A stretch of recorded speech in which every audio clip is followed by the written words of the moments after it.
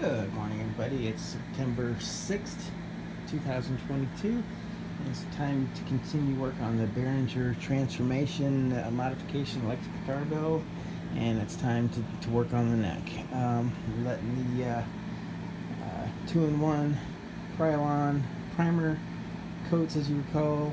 Awesome spraying sprays there. And we're letting that cure for a little bit longer. Might do it today, might paint the metallic blue and sparkle this afternoon, but I wanted to get the neck done first, that way I can have the neck ready for paint at the same time. So alright, so we got all my tools, I got my leveling beam, got my all the stuff I need to. I got 320 sandpaper fresh, got my two Z-Max or Z file, centered Z file from StuMac.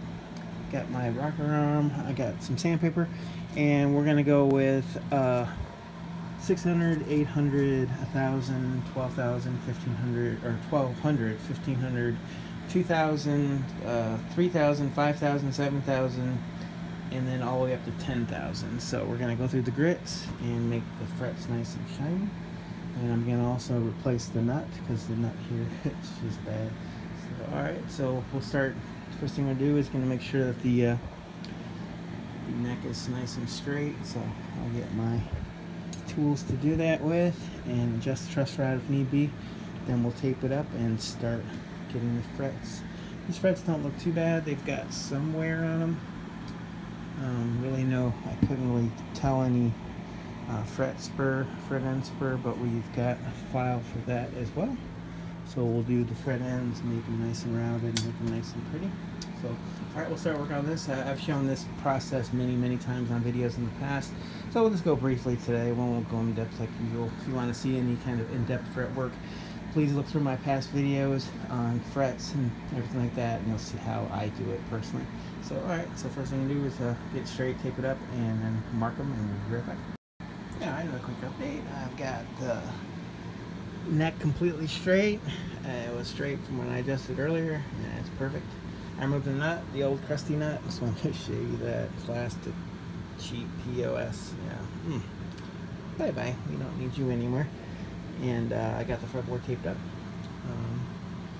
And what I'll do now is I'll mark the frets individually, and then we're going to put a nice level crown and polish on these frets. And let me show you how they look prior to me doing anything to them. They're a little tarnished, little up and down here and there, but overall they're seated fairly well. Also, I took the fret end file and I did all the fret ends. So yeah, I took care of that step first. So I rounded the edges and then rounded so it feels really nice in the hand. So okay, so let me put a mark on these and a level, and I'll be right back. Okay, they were marked and I leveled them. Just wanted to show you. I haven't done the rocker arm yet, but they look pretty level. And let me go through. Yeah, you can see how there's quite a few high and low frets, but now they're all level to each other. So what now I'll do is I'll take my rocker arm and see how well I did, and I'll be right back. Alright, successful leveling. All the frets are level to each other. Now I'll put another, I'll mark them again, and then we'll put a crown on them, and we'll be right back. Alright, all the frets have got a really good crown on them. And now we'll go through all the sandpaper grits and we'll round them over and put a sweet polish on there. And we'll see in a while. It's going to take a while, but alright, we'll see in a little bit. Alright, all the frets have been leveled, crowned, and polished, and they're looking awesome. Just wanted to show you the after. Yeah, I love that. And I did the fret end files. If it'll focus, the fret ends look pretty good. See how I rounded them with minimal tool marks. That's always a good thing. Yeah, and there's a couple spots on this binding that I'll have to fix with some super glue and some color. But yeah, it'll be pretty sweet. All right, so this fretboard, this neck should play amazing. So next step is going to be to find a suitable replacement nut. I got a bag full of this doesn't sound right, but I'm gonna say it. I got a bag full of nuts, and I'm gonna find a suitable nut for this neck. So all right, let me do that, and I'll see you in a sec. All right, found a suitable nut. I actually have a bone nut that I could use, so that's pretty awesome. And this neck's pretty cool because it's got the Strat style flat head. It's not beveled back like you would expect with a nut like that, so it's the best of both worlds. And here's my bone nut, and as you can see, it's perfect. It's a little thinner, but I think it's going to be perfect that way because I'm just going to shave down just a hair lip. And let me get out the glue, and we'll glue in the nut, and then I'll get some sandpaper and rough up this surface so the paint can get attached. And then we might be ready to, got to work on the body yet, so I got to get the body all signed. Anyway, we'll see you next step. Alright, see you in a little bit. Alright, quick update. I got the nut installed, looking awesome. And I sanded the, this nut, the bone nut was a little bit thinner, so I sanded it to blend it in and make it look perfect. And when the paint, it's going to look perfect. So yeah, I spent some time shaping it. It's the exact perfect height. A little bit of room on the low end of the strings so I can adjust the saddles, if I, adjust the nut if I need to. I need to cut the slots a little bit deeper, and then I sanded the headstock with a 120 grit sandpaper, so we are good to go for paint. So all you need to do is tape it up and get ready for paint. So now we gotta prep the body, sand the body, the 2-in-1 Krylon primer coat, sand that decently, and then that'll be the next step. Okay, we'll see you in a little bit. Alright, good afternoon everybody. It is time. Maybe put some paint, some metallic blue, and some glitter paint on the body and the neck of the Behringer transformation guitar build. So we'll see how it goes. Ooh, bugs. Alright, let me put a little sand on it. Got my tool down here, and then we'll see how we go. We are green lit for metallic blue base coats. Wow, I love that Krylon 2-in-1. Look at that. Alright, sanded it pretty good. 320 grit sandpaper and blew it off. I'll probably blow it off again. But then we're good to go for some metallic blue paint. Alright, another update. I applied the glitter, blue glitter paint, and in my opinion, this is another colossal fail. If you can see up close, it's super textured and it's white, pasty, uneven. It just looks really bad. I just wanted to show you. Look at that. It's like this white. This has been setting now for, I don't know, 20 minutes or so. It's super textured, which I wouldn't mind because I could put some 2K clear coat, but look at the white pastiness of it. And I tried to blow it off. It's pretty much dry to the touch. I consider this a colossal fail, and so I'm gonna break out the old paint thinner and I'm gonna try to get all this off the body and then start again. This sometimes happens. Like I said, you think you got the paint thing down, but look at that. That just looks. I think if I even tried putting some 2K clear coat over that, it wouldn't improve it at all. It would just look. I attempted this blue glitter paint before with semi-okay results. Now see, now that looks decent. It's majorly textured and everything like that, but you see that? That's decent. This is not that. So yeah, I had to make some hard decisions here. Hopefully the paint thinner doesn't go through the primer coats, which it may, but it's gonna be better than this. This is not acceptable. So let me move the operation again outside, put some work at it, and catch it before it cures really, really hard. That's terrible. I will never use the Image glitter paint in any other color than silver. See, if it was silver, you wouldn't be able to tell, but even then, so this is just terrible. So unfortunately, this is a fail. I have to figure out another paint scheme, but this is what happens when you make custom things like this. It's a sad because the 2-in-1 Krylon was so good. But anyway, let me get out the paint thinner and try to get all this off here, and we'll see you in a little while. All right, later. All right, how's everybody doing? Another paint crisis averted.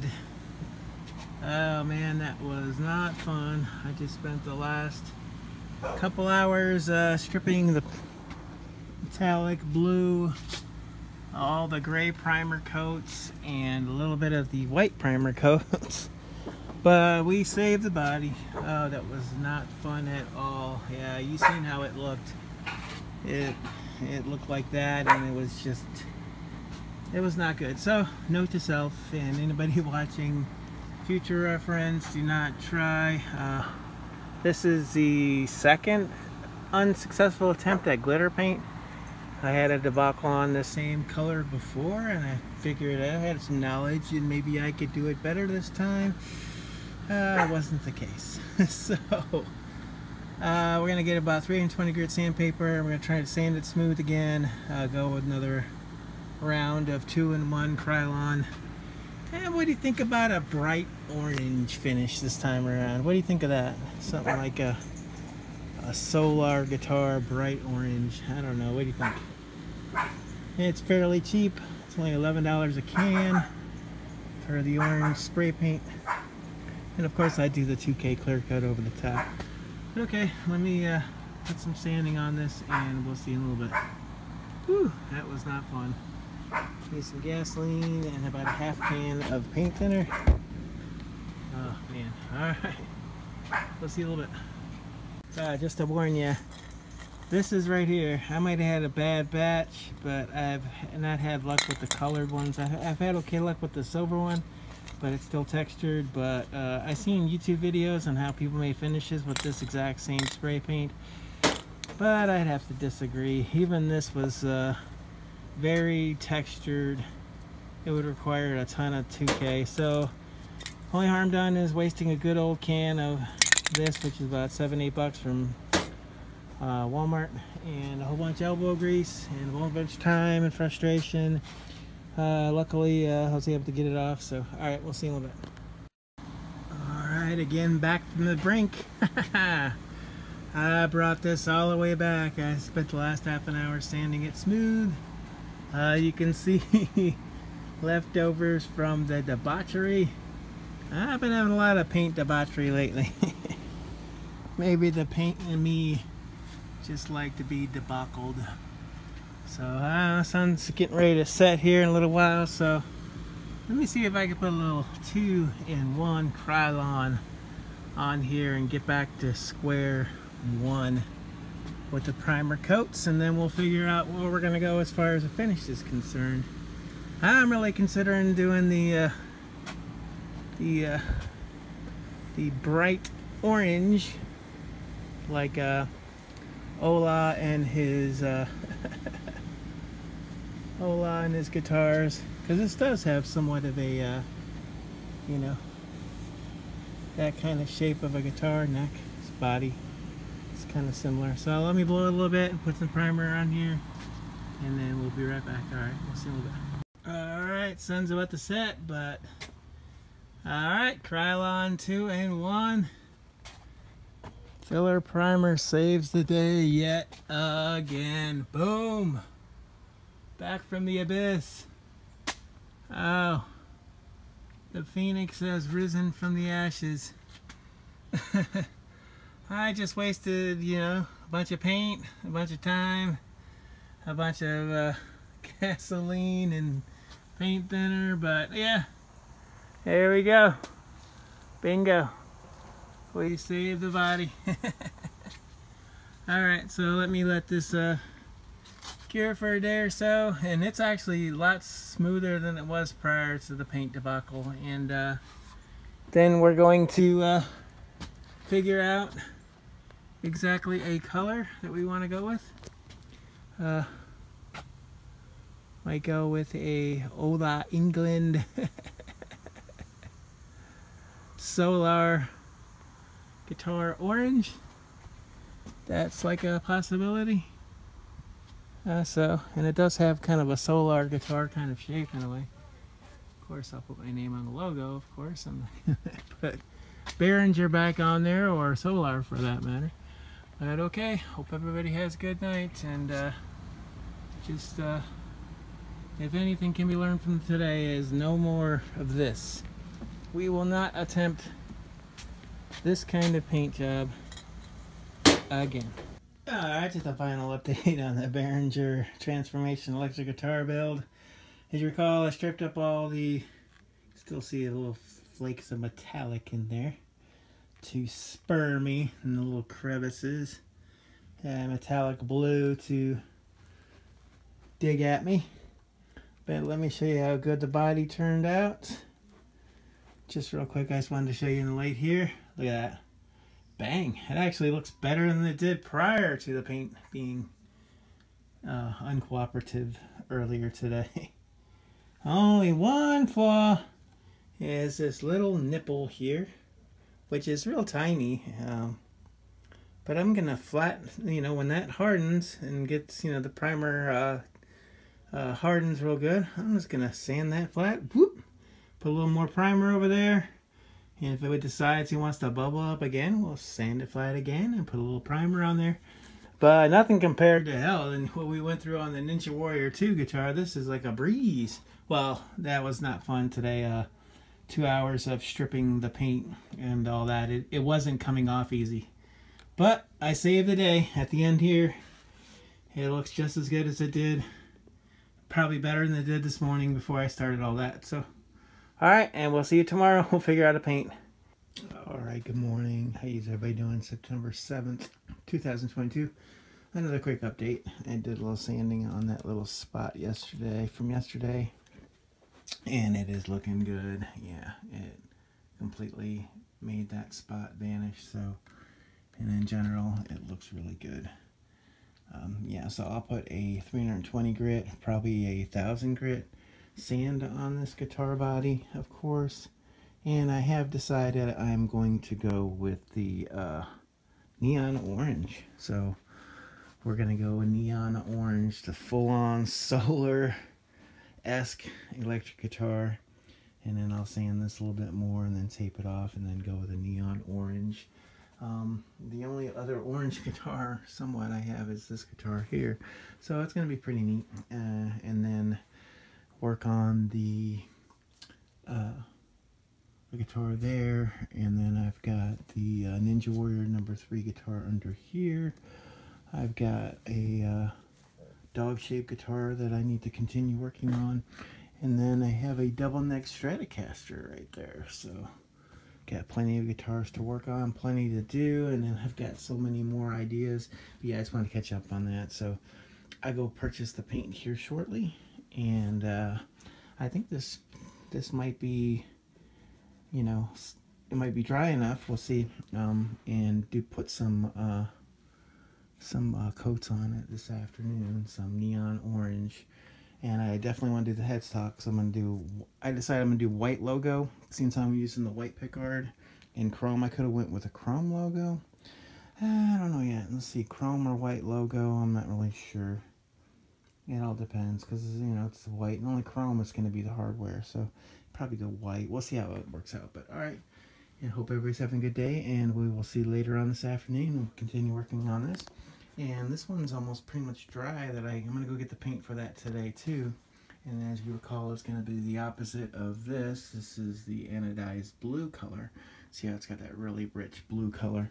And it's going to be the opposite of that. So it's going to be the anodized red, which is going to be the chrome. So it's probably going to be a lot different color and texture. But yeah, this has had a few days to dry and it's tacking up really nicely. Can't wait to get that going. But alright, and we'll see everybody shortly. I'll see you in a little bit. Alright, good morning. How is everybody doing? September 7th, 2022. Another quick update. I did a little sanding on that little spot from yesterday. And it is looking good. Yeah, it completely made that spot vanish. So, and in general, it looks really good. Yeah, so I'll put a 320 grit, probably a 1000 grit sand on this guitar body, of course. And I have decided I'm going to go with the neon orange. So we're going to go with neon orange, the full-on solar-esque electric guitar. and then I'll sand this a little bit more and then tape it off and then go with a neon orange. The only other orange guitar somewhat I have is this guitar here, so it's going to be pretty neat. And then work on the guitar there, and then I've got the Ninja Warrior #3 guitar under here. I've got a dog-shaped guitar that I need to continue working on, and then I have a double neck Stratocaster right there. So got plenty of guitars to work on, plenty to do, and then I've got so many more ideas. But yeah, I just want to catch up on that. So I go purchase the paint here shortly, and I think this might be, you know, it might be dry enough. We'll see. And do put some coats on it this afternoon, some neon orange. And I definitely want to do the headstock, so I decided I'm going to do white logo. Since I'm using the white pickguard and chrome, I could have went with a chrome logo. I don't know yet. Let's see, chrome or white logo, I'm not really sure. It all depends, because, you know, it's white, and only chrome is going to be the hardware, so probably go white. We'll see how it works out, but alright. I hope everybody's having a good day, and we will see later on this afternoon. We'll continue working on this. And this one's almost pretty much dry. That I'm going to go get the paint for that today too. And as you recall, it's going to be the opposite of this. This is the anodized blue color. See how it's got that really rich blue color? And it's going to be the opposite of that. So it's going to be the anodized red, which is going to be the chrome. So it's probably going to be a lot different color and texture. But yeah, this has had a few days to dry, and it's tacking up really nicely. Can't wait to get that going. But alright, and we'll see everybody shortly. I'll see you in a little bit. Alright, how's everybody doing? A little update. I think it's the 7th today, August 7th, or September 7th. I went to Walmart, got some good stuff, and then since we're going to go with the, this is the color we're going to go with, fluorescent orange. And I've seen and read that the best to apply fluorescent colors over a white primer base coat. So we're going to go with some white. And we're going to start with the headstock. I got the headstock taped up. And we're going to go with some white flat primer. And then got the body. And we'll sand on the body. And do some white. And we'll see if the weather permitting. It is a little cloudy outside. But I'm going to go ahead and put a little base coat of white on the headstock. And we'll see how that turns out. And we'll be right back. Alright, we've been sanded and blown off. And it's looking pretty good. Got a little spot. I did touch it up with a little bit of wood filler. Hopefully it'll be good for the white primer coats. And the white primer coats is sandable, so all else fails, I could sand it and put another coat on there. So, alright, we'll put some really light coats on the body. The headstock turned out really good. I'll show you that in a bit. Alright, well, fingers crossed. We'll see. Alright, got the first coats of white on there, and it's looking good, I must say. That little spot, I think with a few more layers will ultimately disappear in the center there. You can maybe see it, just a little hair right there, if you can see it in the reflection. Yeah, put a little wood filler in there too. So this is a flat primer, so when it's completely flat, because when it's shiny, I guess it's still kind of wet, which is kind of cool that you can judge it that way. So we'll let it dry off a little bit, and or actually cure or set, flash off and become flat, and when that, we'll just add another coat. And I think with primer coat, it's not really super susceptible to reacting with the underlying coats, but I'll definitely do it within 2 hours. I guess the window was 2 hours or 2 days kind of thing. So alright, looking pretty good. So we'll let this do what it's going to do, and we'll put another couple coats, and we'll see you in a little bit. Alright, another quick update. Redemption is mine. Oh yes. Whew. I was a little bit worried there for a sec, but yeah, we corrected the indiscretion of yesterday. So, and that spot, if you could see, I put enough layers on there. I think it'll dry, and it'll be unnoticeable, especially when the neon orange paint goes on. But it's still wet. You can tell it's a flat primer. So when it's shiny like that, it's still wet. So we're gonna give this like a full 2 days to cure. That way there's no issues with any paint at all. So hopefully, but yeah, turned out really good. I'm really happy. And yeah, it's not the glitter paint that we had planned from the beginning, but it's just as cool. I mean, who can't argue with a guitar that's going to be this color? And it's going to have gloss because the 2K is going to go over that. I do believe this is somewhat flat. It does have a glossy appearance on the label, but I think it's going to be more or less flat. So when I put the 2K clear coat, and I did pick up the paint for the Serpent Sting #2 guitar, and this lid that doesn't do it credit. It's definitely going to be the opposite. I've seen the results, and it's more of this color, the deep, rich red, than this brown-looking whatever cap they have on here. But anyway, just wanted to give another quick update.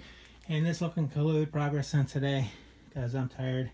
We have company visiting from out of town. My dad's son is here, and he's a cool guy named Danny. So we're going to spend a little time and do a little bonding, family time. And hopefully this dries perfect as it looks now. So, alright, just wanted to show you. This has had a little time to cure, and it's a little duller, but when it gets completely dull, it'll be drier. But yeah, it's pretty cool. And I can't wait to apply the orange to it. But alright, hope everybody's having a good night, and we will see you soon.